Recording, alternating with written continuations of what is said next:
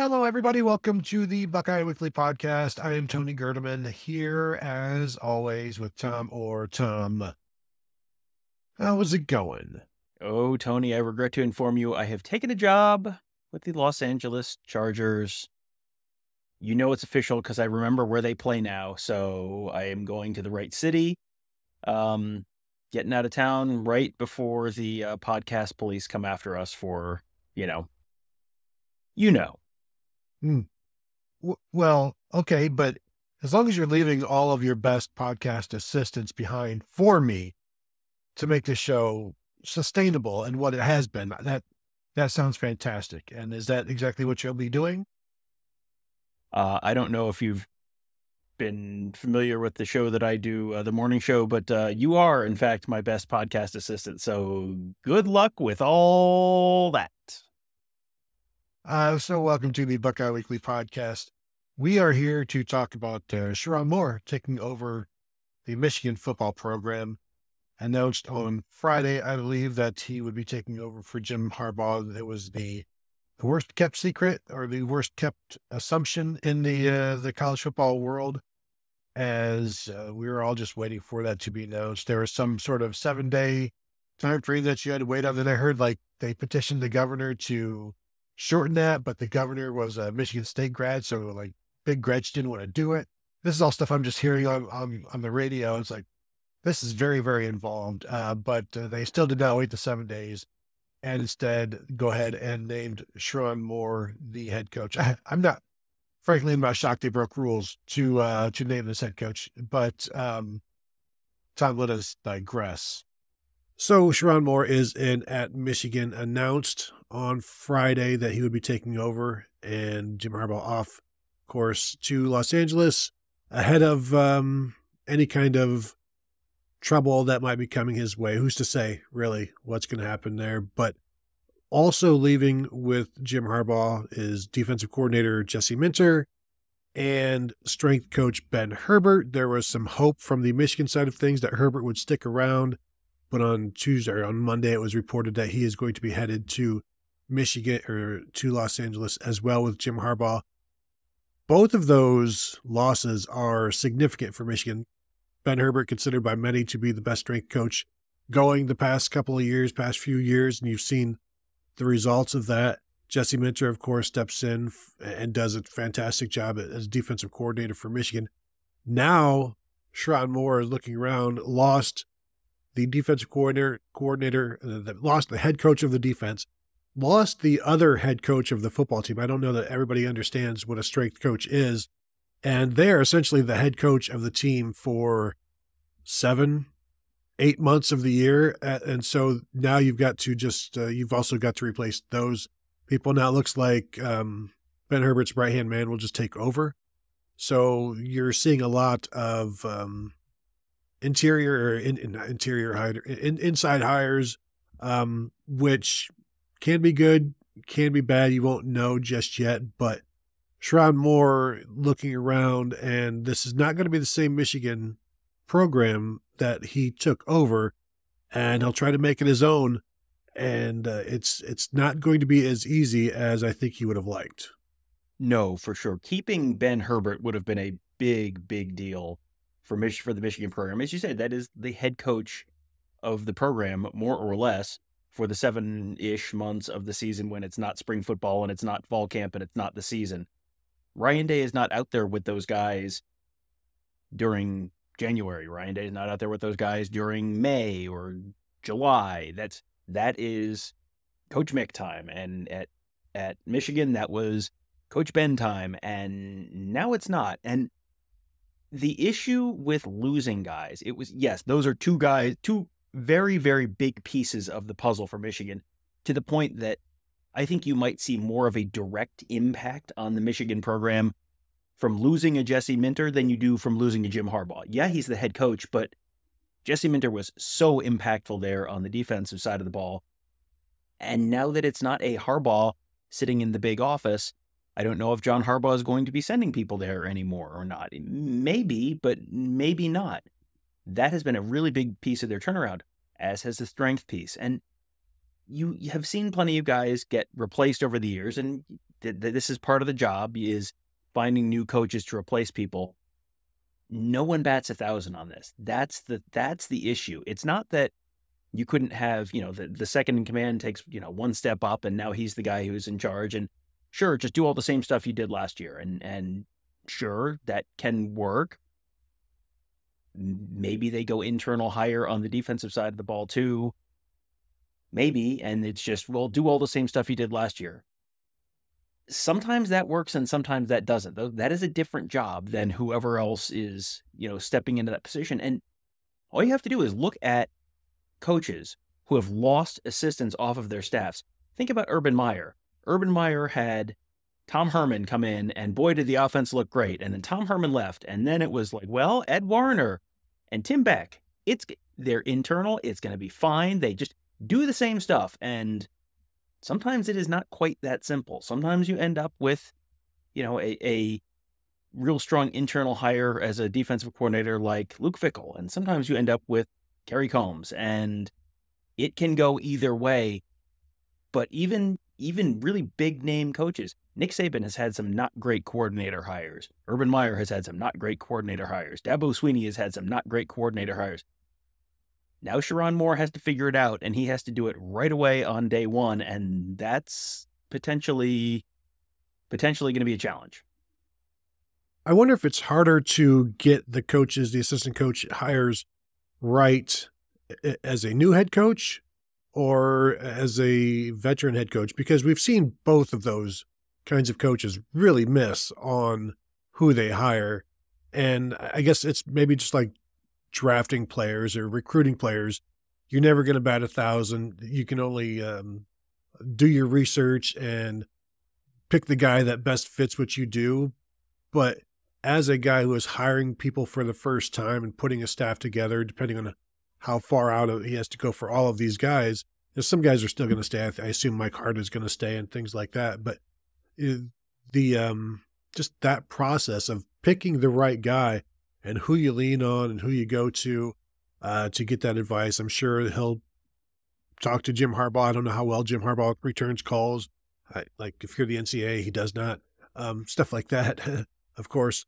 But the Jim Harbaugh, the John Harbaugh thing, like, do you see? I don't see John Harbaugh sending anybody else to Michigan. I also don't see him sending them to the Chargers, to his brother, now that they're in the same conference and, vying for the same thing. But now you're just going to have to, Sherrone Moore is going to have to do it on his own. Obviously, there will be some, the coaching tree is there and the fraternity is the fraternity, but you've still got to make the hires now. And I think one of the main things with this hire is that you wanted to prevent some sort of a mass exodus that you've seen at all of these other major schools that have gone out of the programs to get their hires. Once Alabama, once Nick Saban left, that threw everything for a loop, and we saw however many guys, at least 10 guys jump in after that, after 20 being in before Nick Saban. And of course, you see the Washington transfers and then the Arizona transfers following these coaches around. This should limit that, but you're still those guys, and there's honestly only a handful, I think, at Michigan right now that the nation would look at and be like, we could use you, and it will be interesting to see what kind of desire on the players' part there is to look around or put feelers out and things like that, or how many people are reaching out to their high school coaches like, hey, how's your guy? How's he feeling? Because these are some desirable players, and I'm talking about Mason Graham, Kenneth Grant, Will Johnson. I'm not trying to put a shopping list together for anybody. I wouldn't need to. Everybody knows, but does this make them less likely to leave, in your opinion, Tom? Or does just the added chaos, especially on the defensive side of the ball, make them more likely to go? I think anytime you hire internally, it's always going to help with keeping your roster together. I think back to the end of the John Cooper era and, talking to Ohio State players in the days and weeks after that, and there was a really strong groundswell among the players that they really wanted Fred Puggich to be retained and to be the next head coach of Ohio State. He was the defensive coordinator. They want an internal guy because they want someone they know. This is the devil you know versus the devil you don't. You bring in, if you keep things in-house, yeah, you're limiting your options, but you're sort of in the short term, you're providing more certainty. Because right now, there's plenty of uncertainty around the Michigan program. They've lost a lot of guys. You've got the whole NCAA thing looming, and what is that going to look like, and when is that bomb going to drop? And then to add in, another, hey, you're going to bring in whoever, Lance Leipold from Kansas, or whoever you're going to bring in, Brian Kelly from LSU. You're adding in one more piece of uncertainty, and then this guy's going to bring in all of his assistants, and he's going to bring in his system, and you have to learn new terminology and all that kind of stuff. If you do keep it internal and you keep the system the same, and you hire your whatever, I was going to say you hire your linebackers coach to be the defensive coordinator, but he's also no longer with the program for different reasons. You hire someone internal to run the defense. You keep the terminology the same. You're providing sort of a level of comfort and familiarity for the players. So on that front, yeah, it probably helps keep the whole team together more. But I haven't seen a big mass exodus yet by any means in the portal. I don't know that anyone's gone into the portal the last couple of days for Michigan.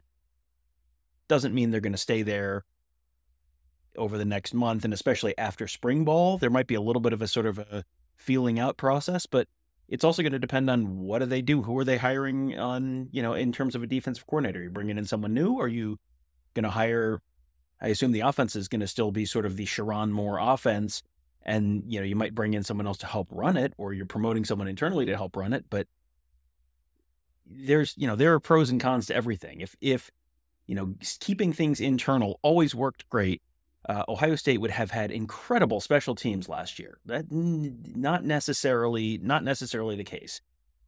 And if going outside always worked, well, then you wouldn't have all these, really cautionary tales of the coaching realms or coaching eras that have really fallen apart because of bad coordinator hires or bad assistant hires. There is no sure thing. That's what makes this such a kind of dicey time for Sherrone Moore to be taking over. Which leads right into the next question of whether or not he is ready for this. Now, he has been the head coach 4 times for Michigan, and obviously is very highly thought of throughout the industry.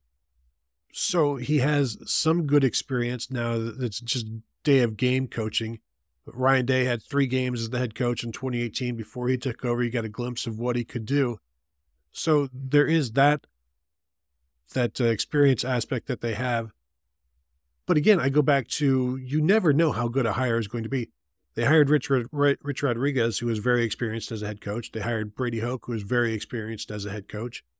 And those did not go as well. And so people will say this isn't Ohio State, Michigan. These aren't places you learn on the job as a head coach. And I would say, what is the alternative for Michigan in this situation? No, it's ideally you don't want to learn on the job, but who are they going to go out and get at this point in time? Because while I think Michigan, obviously the name is still there and it will be there. I mean, you're just coming off of a national championship. Why wouldn't you want to come to Michigan right now? But I think there is a level of concern in terms of if you're a national coach somewhere else and you're looking to make that jump, either a jump up or a jump over to Michigan, you're going to want to know like what's coming. And so maybe that makes them a little less attractive than they would be normally. I see this as a situation where Sherrone Moore, one of 2 things is going to happen. He's going to bridge the gap and to the next coach, or he's going to bridge the gap to himself and get them through this darkness. I don't know which it's going to be, but at this point, it's kind of it's a less expensive alternative, with the contract that he's getting. But I also don't know that there's a huge danger here, because the way I see it, you're getting into a situation where there is going to be a fallback a little bit, whether there are no NCAA infractions or there are plenty of NCAA infractions. You've lost too many people. You've lost too many coaches. you're going to take a little bit of a step back. Now that may only be 9-3 or 10-2, but I don't think it's going to be a national championship. So, whoever you bring in, I think there's going to be a step back. But now with Sherrone Moore there, like I said, I think he's either going to be the guy for the long term, or he's going to get them through this darkness, or be swallowed up in it, and then it'll be somebody else. Because I do expect the NCAA to come down, and we don't know what's going to happen to him yet with the NCAA. But I don't see a lot of danger in this hire. I think this is the safe hire. This is the hire where you're not going to have a team revolt that you didn't hire their guy. You're not going to have a fan base revolt. I mean, you've seen people sort of questioning the hire, and that's fair. I mean, he's coming in with, they have spent the last few years deriding Ryan Day's resume, and he was born on third base, and he came in as someone who had been an offensive assistant and then an offensive coordinator and then served as an interim head coach for 3 games. And, which base is Sherrone Moore on right now, Tony? Well, it's too soon to say. And Ryan Day also did not inherit a defending national championship program either. So Sherrone Moore may be rounding third a little bit in this situation. But either way, you're right. I think this is a situation where this is not as attractive a job as you might think, given everything, because yes, Michigan's the defending national champions. That is not the historical norm there. So now you're getting in right at the top of the market. They tell you to buy low and sell high. Whoever has taken this job, and obviously now it's Sherrone Moore, you're buying at the absolute peak of the market. That Michigan has not been at this level since 1948 as an undisputed national champion. Also, you've got the NCAA stuff looming. Also, you have, potentially some impact on Sherrone Moore as well. I think one thing that is a little bit of insurance for Michigan is if the NCAA stuff is going to be significant, Sherrone Moore is probably tied up in there somewhere. So at that point, moving on to the next person, once you have some certainty, might be a little bit easier. I think we don't know the specifics yet. I think I have viewed for a couple months now the likelihood of the coordinators being completely in the dark. Like, if you want to tell me Jim Harbaugh is completely in the dark, has no idea, I mean, maybe. But the guy who's talking to the coordinators on the sidelines during the game, you want to tell me that they just, listen, I don't know, this is just my magical friend Connor, and he just tells me what to do, and I don't question it, he's magic. I mean, you can tell me that, and maybe we'll see what the NCAA can prove when all comes, when all is said and done. But we've talked about that in that context for a while. And last week I was listening to Split Zone Duo, which is one of the national podcasts, and Richard Johnson from Sports Illustrated is on there, and he's done a lot of reporting from the Michigan side of things on this. And so he's been pretty plugged in. This is not, he's a hater. This is not, he has been doing a lot of the reporting and is pretty well sourced within the Michigan program. And he said the same thing last week, which was like, you could tell me maybe Harbaugh's not, maybe he didn't know, but it's probably going to be a pretty hard sell that neither of the coordinators had any idea this was going on. And so then you get into, and you got to remember, Sherrone Moore has already served a 1-game suspension, self-imposed suspension for cheeseburgers, etc., which is the COVID era violations. So you already have, you already been in detention once for this. So, for a completely separate thing. I'm going to be very interested to see what the future looks like for Sherrone Moore. I mean, and for Jesse Minter and for Jim Harbaugh and everyone else who's, potentially tied up in this. There's a lot of uncertainty on all of those guys in terms of what the future might look like. And for Minter and Harbaugh, they're off in, Switzerland or Venezuela or wherever you go to get out of the reach of the feds. But, I think for Sherrone Moore, there is some question about what his future is going to look like when all of this is said and done. The NFL has no extradition to the NCAA, so good luck with that. I do wonder if it means more significant punishments for Michigan if you don't come and talk to us. Like if Jim Harbaugh and Jesse Minter refuse, does that lend itself to larger punishments? Or if they do and they're seen as lying, it's like, well, you can't punish, there's nothing you can do about them lying. So like you're going to hand them a show cause, that's fine. They're in the NFL. I do wonder what happens if Sherrone Moore gets a show cause, and generally that's a thing where it just means nobody's going to hire you. But if you already have the job, like they know they're already hiring somebody that has had NCAA infractions. So Michigan is going into this with eyes wide open in terms of who they have chosen. And I'm not saying he's a bad guy or he's a crooked or anything like that, but the NCAA may say, hey, this guy has done this, we can prove this, we can do that, and then so there's going to be a show cause. And I know a lot of people hear the word show cause and think, well, you can't coach anymore. That just means you're done.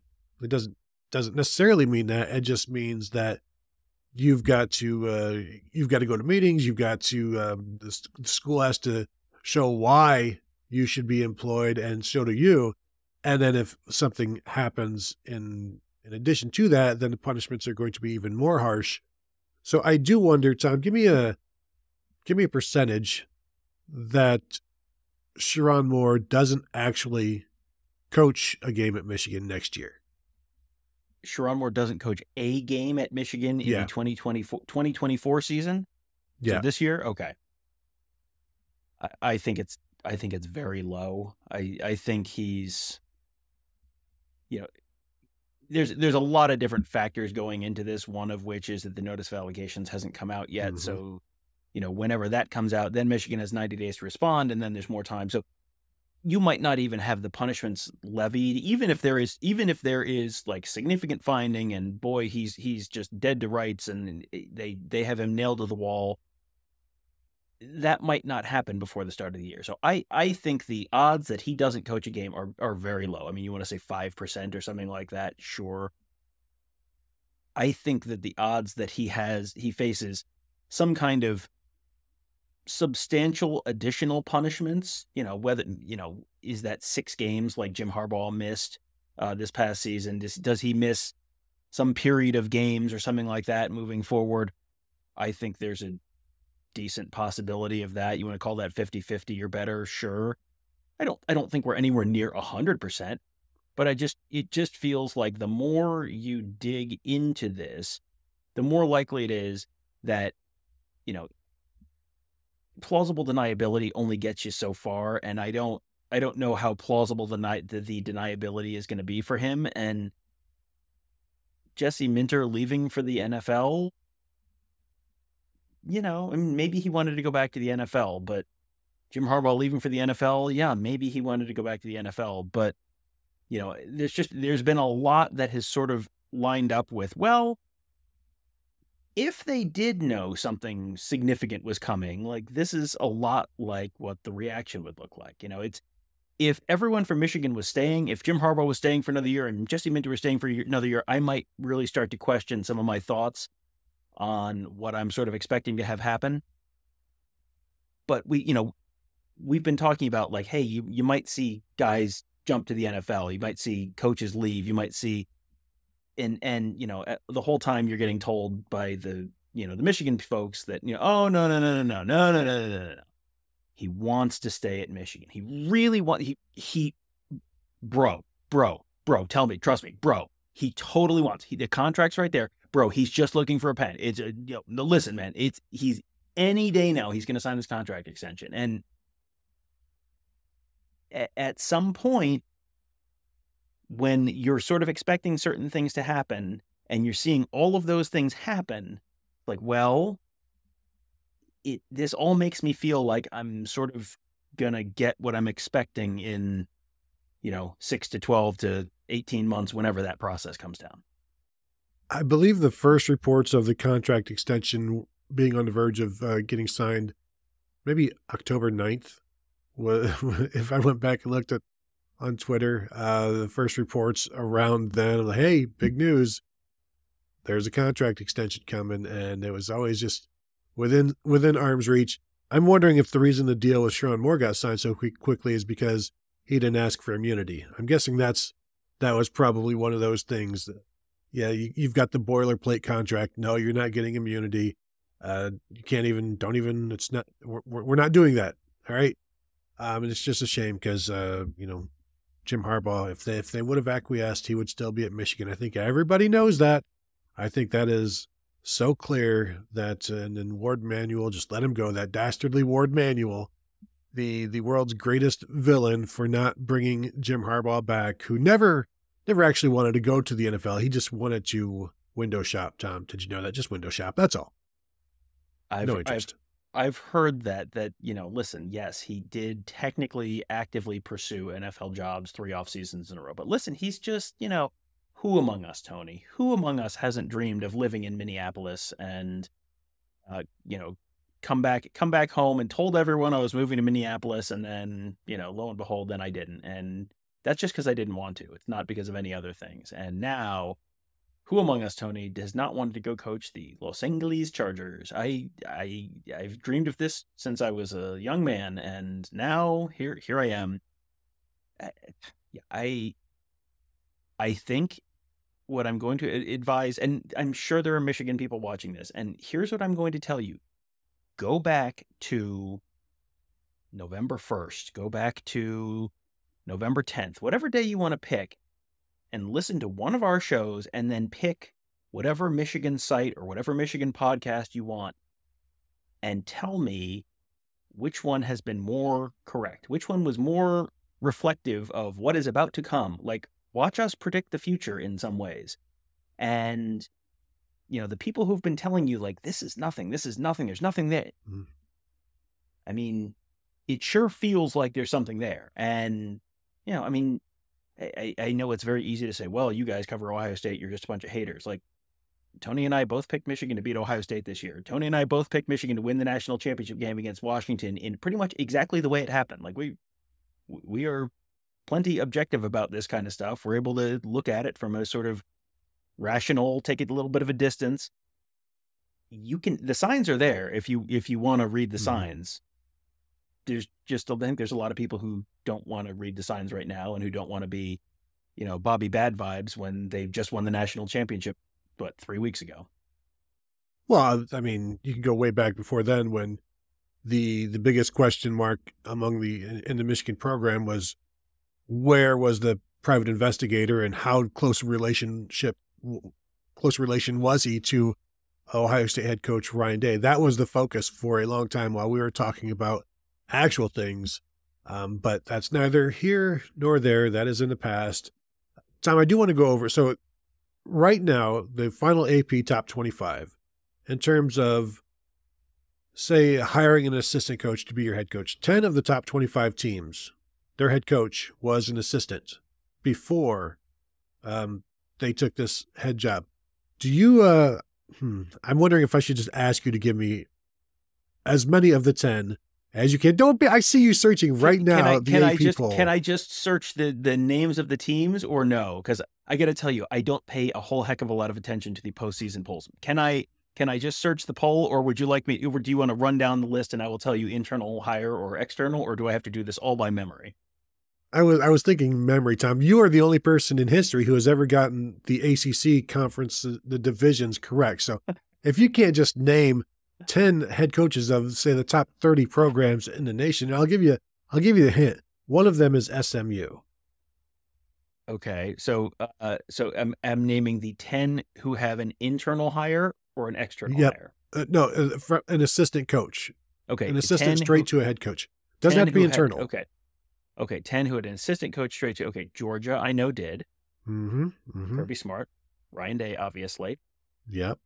Well, are we counting Sherrone Moore right now?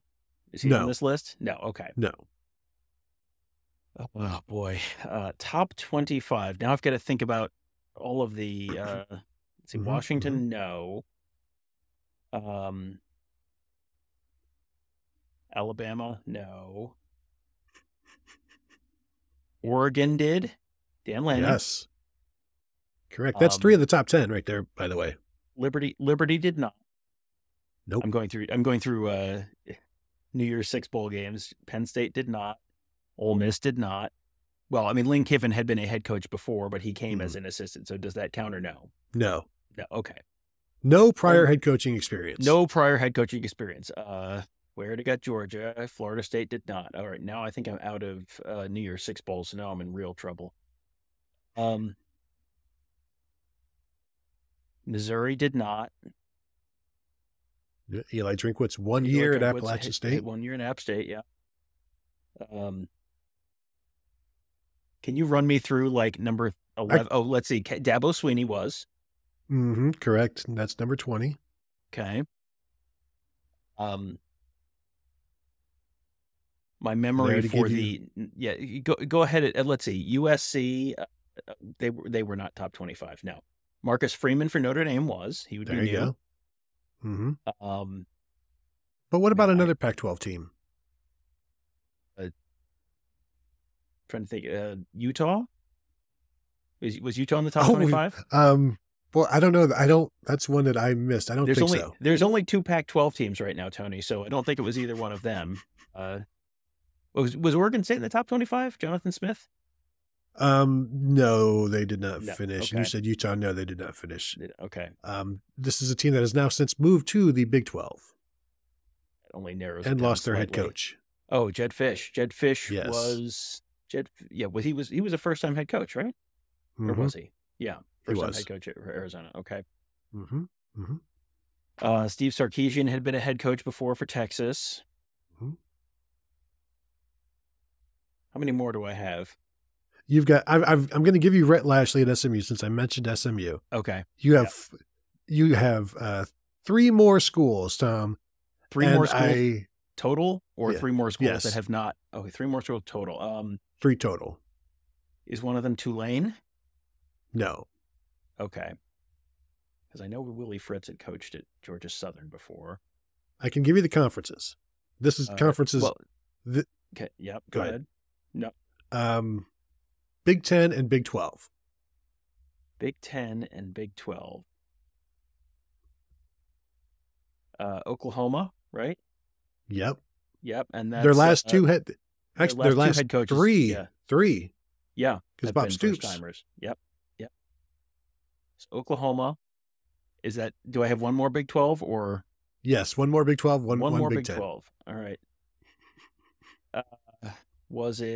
Did Kansas finish in the top 25 or Kansas State? They both did, but they hired head coaches. Neither of them are first-time coaches. Let me just tell you how much I hate you for this, and I can't wait to pay you back on a future episode of Buckeyes tomorrow morning. Just wait, Tom. Once you come up with the names. What about Ferrell Menges? So a Big 10 team that finished in the top 25.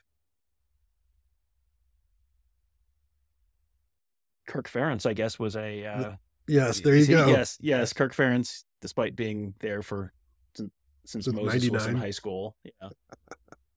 All right, so then one more Big 12 team. Who was good in the Big 12? And the answer is kind of everyone, but also kind of no one. Number 16. Number 16. Oklahoma State, right? There you go. Boom. Yeah, Mike Gundy. He is a man. He is like 57 now. That he is actually born in 67. So whatever that is, Tom. No, he's not quite 57. Not quite 57. Well, I forgot. Sorry, Tony. I guess I forgot what time of year Mike Gundy was born. I apologize. He's almost 57. August 12th. So, I mean, that just gives you an idea that there are plenty of schools. And I think Georgia is a very good example of this, that you can hire an assistant. They did it before with Mark Richt, who was an assistant at FSU. Miami. And unfortunately, yeah. And then Oklahoma, you mentioned Brent Venables, Lincoln Riley before that. So it's like, you can do this. So I think Michigan will find out how well they do this. Anything else, Tom, before we get out of here? I know that went a little bit longer than you were anticipating, but that was your fault for not being able to name 10 well-known head coaches.